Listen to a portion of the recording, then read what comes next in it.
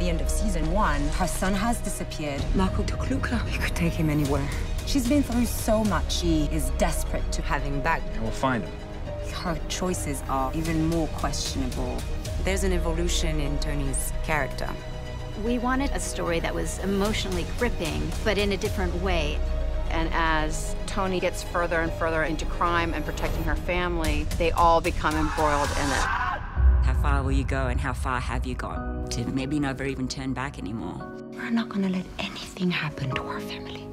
I think they've really brought that back into the forefront. Things need to change.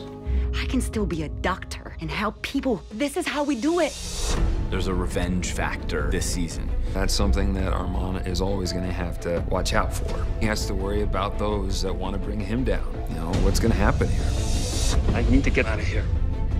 He's tied to Tony now. They need each other. The new stories, the new worlds that's gonna open up. There's a whole cryptocurrency angle. Why not? It's the world we live in today. Freeze it. Get out of there, now. And then there's also this business that she wants to open. There's gonna be more cleaning to be done in many ways. All these unexpected events and new upcoming relationships. Robert. Nani had as stunning as ever. I play Robert Camdar until the rest is paid. You're both mine. Insidious. Now that's what he is. That's someone that we're going to have to worry about in season 2.